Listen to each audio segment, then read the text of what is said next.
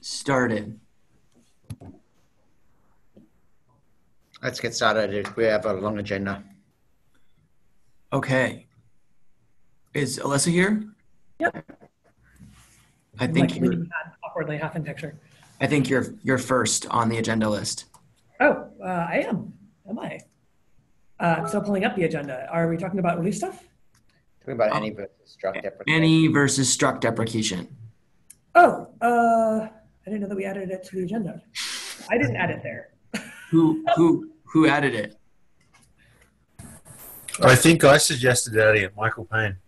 Oh, okay. Well, then why don't you lead our discussion? Well, I've got a PR in that Harvey's reviewing. I've got another one that converts all of the tests, YAMLs.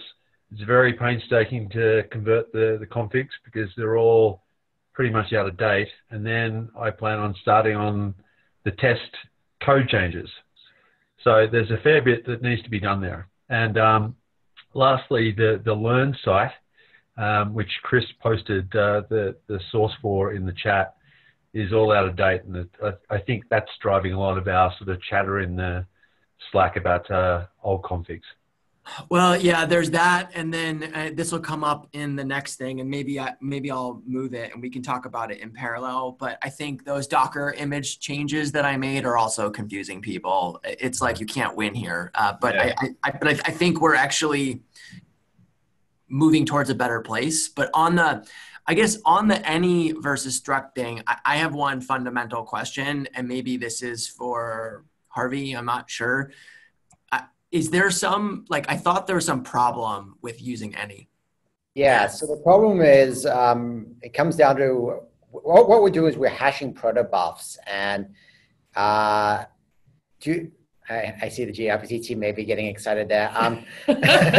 Yeah, hashing protobufs is probably never a good idea. I mean, because they don't have any canonical hash, stable hash value. And we're trying to actually make it such that I think there's a bunch of issues filed to, at least in individual languages, have stable hashes so that when you have the same protobuf, you get the same hash, which is a desirable property.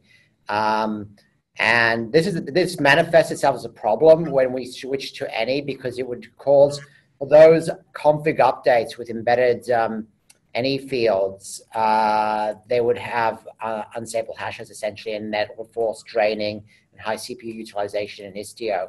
So I think some of this has been fixed in different ways. I think they've actually fixed this on the Go side. I think on the Istio actually switched back to struct for their last release because of this issue, and they didn't want to see the CPU spike.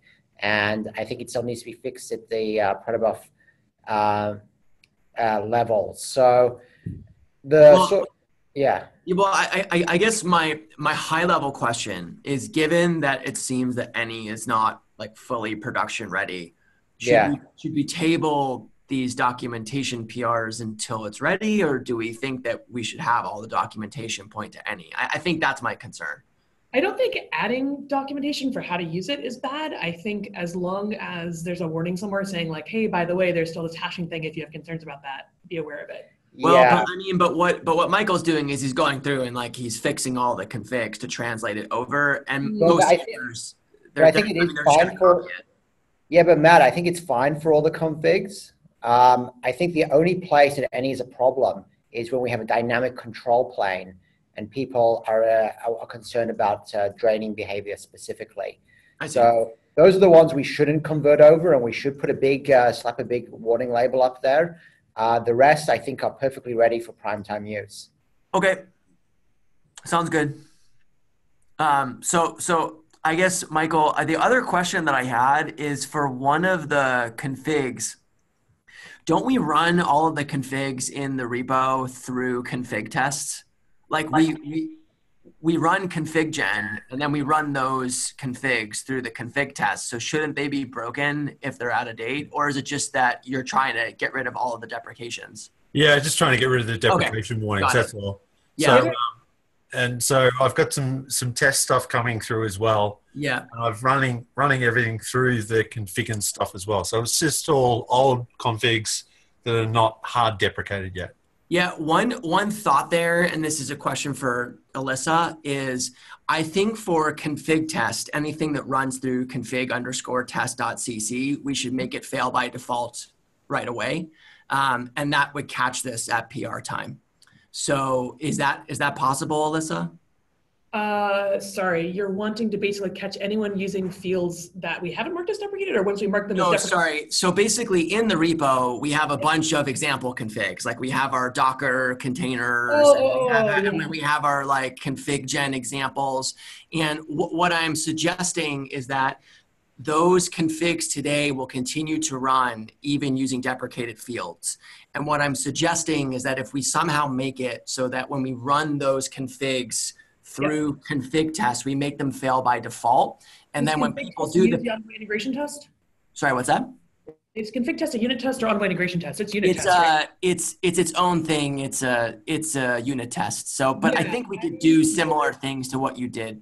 I would guess 80% likely it's gonna fail, but let me actually take a look. I can take a line in for that. Okay. The reason I caught the integration test thing is I flipped the flags and like a shit ton of stuff broke. And I was like, no, right, yeah. And I had to actively override it for integration tests, but I'll take a look.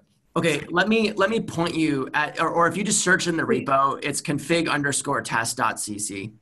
Okay, one other thing though on this is, does anyone, if Harvey thinks that fixing the stable hashing problem requires upstream proto changes, has anyone taken on reaching out to the proto team and seeing how to get that resolved? The bugs are filed. The question is who's going to actually take action on them.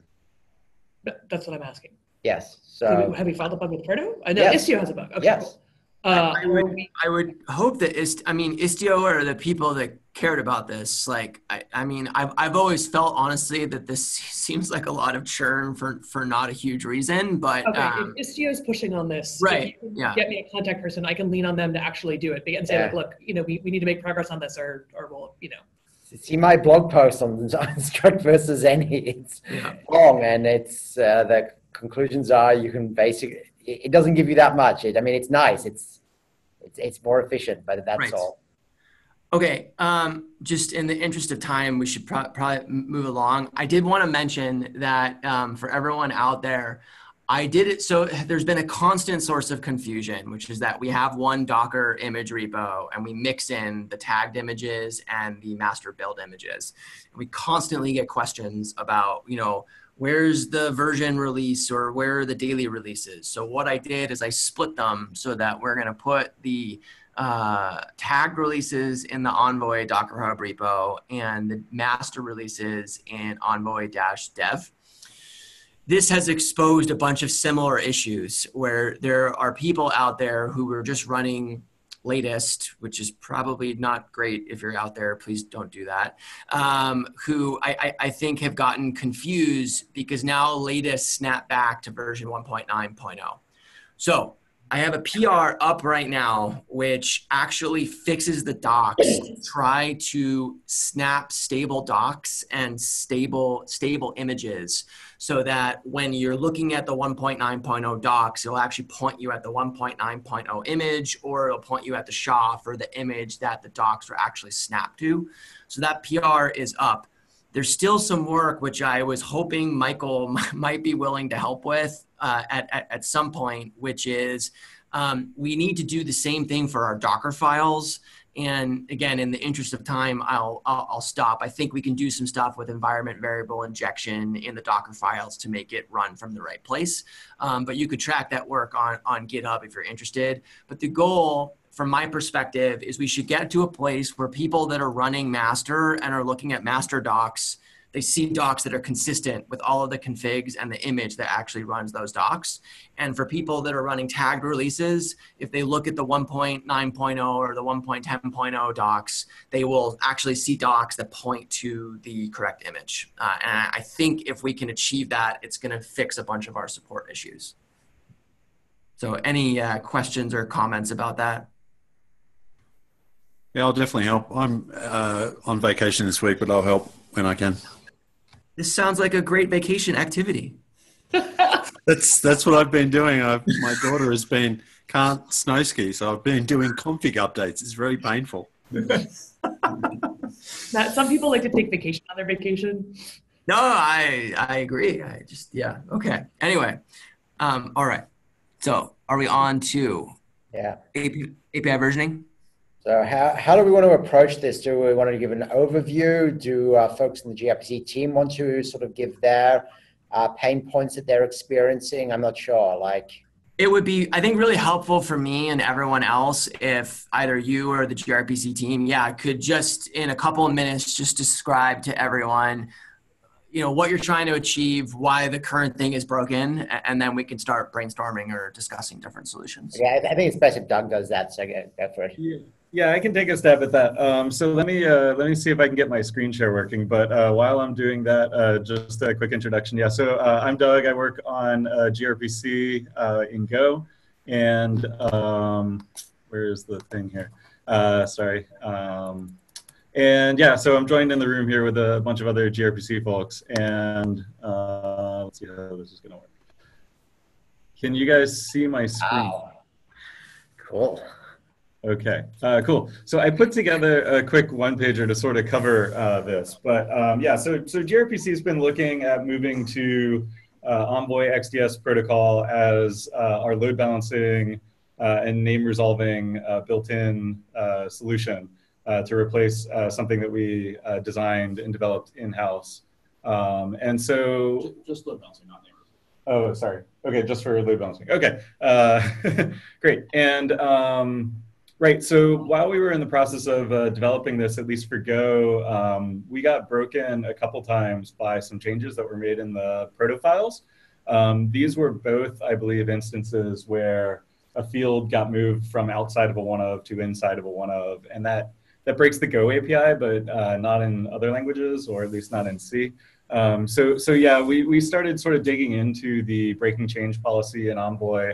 And we were a little bit concerned, I guess, by what we read in the form of discovering that features could actually be removed during a major version of the XDS protocol. And this is going to cause some problems for us. So I don't know, do you guys have any questions yet? Or should I go into, I have like sort of a diagram that sort of shows why this breaks that I can run through in a minute. No, thanks. That's super helpful. I think that makes sense to me. But yeah, I guess if other people have questions or would love to see those diagrams, that would be useful. I was actually going to say, if this is designed for external consumption and isn't shareable, if you can share it to me, I can stick it on my Chromium account and then actually stick it in the meeting notes. Okay, sure, I can do that. And I can do that right now. Yeah. I mean, I think that's good for posterity. It'd be great just to run. This is only a one-pager, so it shouldn't take too long. No, but as long as it's okay for me to link externally. Yeah, this one, yeah, I had another version that had some more Google-specific concerns in it, but I recall. So this is just removing. It's actually just boring stuff. But so yeah, so let me go through these pictures then. So this sort of just shows like a happy deployment here with several versions of gRPC running in, a couple cloud environment years. We got a Kubernetes deployment and a GCP. And in GCP, we have a traffic director, which is the Envoy management server for that environment. And in Kubernetes, a customer is probably running some random version of Istio pilot for that purpose. And so here we'll show, like, these are future versions of gRPC that, hypothetically support XDS. So everything's working happily. So if in the future, let's say Envoy looks at the protocol and decides, hey, this feature, sorry? Okay, feature foo here is, not really what we needed. What we needed is feature bar, which has, the same capabilities as foo, but it also lets us do some other things. So for instance, a Boolean being changed into like a float or an int to represent a percentage instead of on-off. So Envoy decides we're going to deprecate this old feature. It's superseded by a new feature that has more functionality. And so based on our reading of the breaking change policy, this is allowed. But this is fine for now because even though traffic director here has updated to the latest version of the XDS protocol and Envoy, everything still works because foo is still declared and it's still supported by traffic director. So everything keeps working, everything's good. And now so gRPC has a decision to make. Either we keep using foo or we switch to using bar. because we either want to work with the old versions or the new versions. And so here's where things go wrong, step one. So gRPC, in this case, we decide, hey, we want to keep up with the latest and greatest Envoy versions, so we're going to switch over to using bar. Foo's going away, so we can't keep using that, obviously. But here now, if a customer has an application that's using gRPC and they update the gRPC version in that to use this bar version, then the customer's Kubernetes deployment now has a problem where gRPC can't talk to pilot because they haven't upgraded their pilot version yet. Well, yeah. I mean, you know, so some of this can be solved by version negotiation, which takes place out of band, like, you know, and the Go Envoy versions proposal. But anyway. So far, maybe, but let's go to the next picture. So now when Envoy releases version 1.11, actually the foo field entirely will be deleted. And it would be impossible to even do version negotiation, except maybe to negotiate that you can't work together, because that field isn't even present. So you can't support that old feature anymore. So essentially traffic director, and sorry, the colors here I forgot to mention, yellow was things that work with foo and purple are things that work with bar. And before we had a gradient on traffic director because it was in that intermediate version. But now traffic director is updated to the latest version that eliminated foo entirely. And now you see all of the existing gRPC deployments that were working using foo can no longer talk to this new version of traffic director. Meanwhile, you know, the new version that uses bar still can't talk to the Istio deployment in the customer's Kubernetes environment because that hasn't been updated either. So I think the issue here is when foo gets deleted from the proto, we have problems because we can't set it anymore in gRPC, and no Envoy management server can even read it. But okay, I'm a little lost though here because I definitely understand some of the concerns around versioning. I mean, that makes sense. And I thought this conversation, and maybe I was incorrect, I thought this conversation was mostly around the fact that we don't want like a SHA or a version-based API. We want something that's tagged. But if I understand it now, I mean, you're suggesting that we can't deprecate fields. Like I don't. I mean, that doesn't make a lot of sense to me. Right. So deprecate, I guess, has different meanings to different people. So we're okay with deprecation. It just needs to remain available and supported until at least by the protocol. Maybe not by the latest versions of Envoy, if that's, you know, how Envoy works. But it needs to remain in the protocol because, you know, and it can be marked deprecated, but it needs to stay there because otherwise you can't even read the fields. And so you can't support legacy applications once it's been removed. And so there's actually like some best practices for managing protos have widely been agreed upon as if you break backward compatibility, then you really should create a new proto package that contains all the same messages, but with the things removed that you were intending to remove. So that once you've added something to a namespace, you can never remove it from that namespace. So it's essentially semantic versioning for protos, and you do a major release by changing the proto package version. So that part makes total sense to me, and we can talk about a variety of different proposals by which we can make that better. I mean, I think we'll end up splitting hairs because I think you can do a lot of this from a SHA-based perspective or namespace. But yes, I totally agree that we can do better there.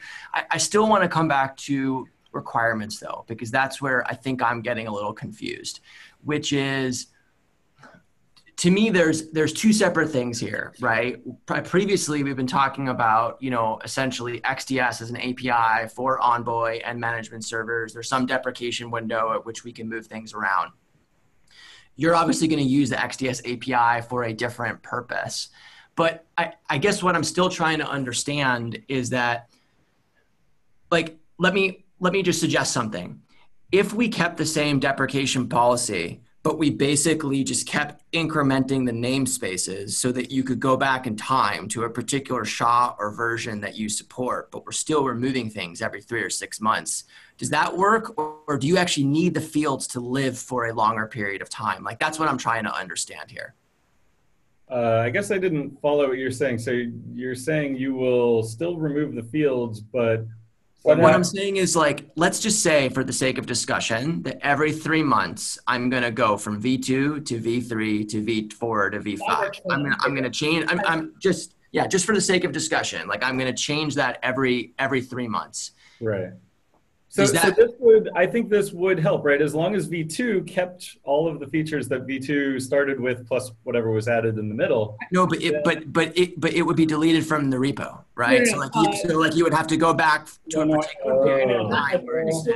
We still need some long-term stability here, right? I mean, there needs to be. But that's what I'm asking. A stable release that's going to keep working for a while, and we need some policy that sort of says, okay, this version will live once it's created for such and such a period of time before it's done. But that will solve one of our problems, right? I mean, so the problem is backward compatibility and being able to tell gRPC users what versions of XDS it works with, right? So we can say we'll work with V2. That'll solve a tactical problem. It doesn't solve the right. So folks, there's two. Hey, just time out for a second. There's two separate things here, and that's why I just want to clarify so I understand what the problems are.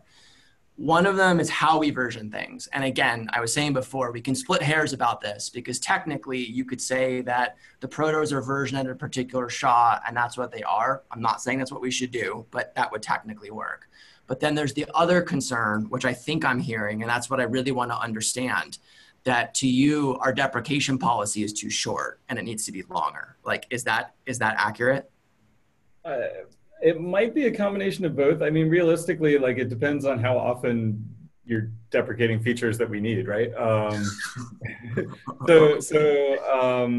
mean, I think the time window there, you know, it's somewhat of a problem. But on the other hand, so if we go to our users and we say, oh, we work with you know, Envoy XDS at this particular SHA, they're going to look at us and have no idea what to do, right? No, sure. So again, I'm just doing this for discussion purposes. Sure, I'm not saying that we should do that. I'm just trying to understand the different problems here, right? I understand. But that's sort of like on one end of the spectrum, right? And then if we move to, okay, we work with V2, and then meanwhile the Envoy project has moved on to V17 by then, and it's only, you know, a couple months later, then they're also going to look at us really confused and upset because we're not able to give them something that works with, you know, what they might be running in their environment. Plus, it makes our job a lot harder because we have to support, you know, version 2, version 3, version 4, version 5, or, you know, we decide which ones we support. But if we're constantly having to change, then that becomes a problem too, right?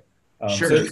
So I think both are an issue here is what I'm trying to say, right? And then there's also the third issue of like, essentially, what does the API repository look like? Do we actually have, let's say, 17 versions in the repository or the latest version in the repository? So I would say, again, given that we're changing in this deprecation policy where we have this a 6-month window now, right? We plan at some point TBD to go to a year. Envoy cuts releases quarterly. So that basically, you know, I think you could say we support every 4th version. And you would be able to say, okay, now you migrate from the last version support to this version, and you're upping your versions once a year. Well, and with what Harvey was saying before, I do think that version negotiation actually helps us a lot. And again, I realize, you know, we have 4 minutes, like we're not going to figure out the final proposal here. But I think just for framing the discussion, I still think we need to be a little bit crisper about what the actual requirements are, because before we even start talking about solutions, because again, I think what I'm hearing is that the length of our deprecation policy is not long enough. But even there, I'm still a little confused because Envoy, the proxy, as I understand it, may actually not be involved in this problem at all, right? Because you have a gRPC client, you have Pilot, or you have you know, Traffic Director or something like that. And Envoy, the proxy, may not be involved. It's just the protocol, right? Right. Yeah, that's absolutely right. And I think one of the key points here that isn't sort of the problem we're talking about, but is the underlying philosophical issue is if we intend the XDS protocol to really be an industry standard thing that is not Envoy specific, then tying its versioning to Envoy doesn't really make sense, right? There are other standards here, and it needs to be an independent thing. Sure. And again, I'm confident that we can find a proposal that will work for everyone. Like, I think the solutions are pretty well understood, and I think with the right tooling, we can figure something out here. So like, I'm not concerned about that. I'm mostly per my comment on the issue. I just want to make sure that we make all of you happy, but we don't decrease velocity. And I'm actually pretty confident that we can do that. But with that said, I think that actually laying out like what the different scenarios are, like you did in the doc, and what the requirements are would be very helpful for helping us build the final solution. And I think that would be just a framing of the different scenarios of, you know, using the protocol without Envoy, using it with Envoy. These are the different deprecation dances. These are the timelines that you would be looking at. Is it possible to put something like that together, like not even prescribing solutions, but just talking about the world that you would want to live in? Is that doable? Yeah, I can take a stab at that. Sure. Yeah, I mean, just We'll probably want to weigh in on that as well. Sorry. Yeah. We'll need to sort of, I guess, work together to put together a doc for that. Yeah. Yeah, so we can take a stab at that. I guess this meeting's only half an hour, right? Yeah, I mean, like we will definitely need to meet again on this and talk more. And again, I want, in the 2 minutes left, I'll stop talking. I want other people to ask questions. Yeah, I think basically what we do is we get that doc, we stick it to the bug, we discuss back and forth in the doc, and then we schedule a one-off meeting where people can attend that one to discuss it. And that'll be at least an hour long, probably. Yep. Yeah. Yeah, because again, like I am actually quite confident that with the right tooling, I can think of 4 different ways that we could solve this problem, and they're probably all fine. But I'm still concerned that if we still deprecate things too fast or do things in the wrong way, we're still going to end up making you angry. So I feel like we have to look at this a little more holistically. Okay, sounds good. Yeah, and then just a couple of points that I'm going to make is, you know, the proto fields really have to stick around in order for even version negotiation to work. And that's where sort of the technical aspects of backward compatibility kick in. Yep. And then secondarily, you know, we're certainly open to, you know, being able to mark new features as experimental when they're introduced. And those would be available to be removed, just like, you know, you do today with anything, except, you know, that could even be at a moment's notice, because we just wouldn't use those features. And then that would be a clear contract where you say, these are the things that we pledge to support, and these are the things that, well, we're still messing around with them. And that makes sense. Yeah. And you know, we get better at that, because we do have support for that today, but it feels like there's some communication gap between that and the users. So we should definitely fix that. The other thing that I think that we could do that will likely come out of this, sorry, just super quick, is I think that we can enhance the existing deprecated attributes on the protos to say things like deprecated for Envoy, but not deprecated for the protocol, for example. And like we can do things like that. So anyway, I'm confident that we can figure something out here, but I think that if you could put that initial doc together, that would be really helpful. Okay, we'll take a look at that. Thanks, we have to go. Okay, bye. Thank you.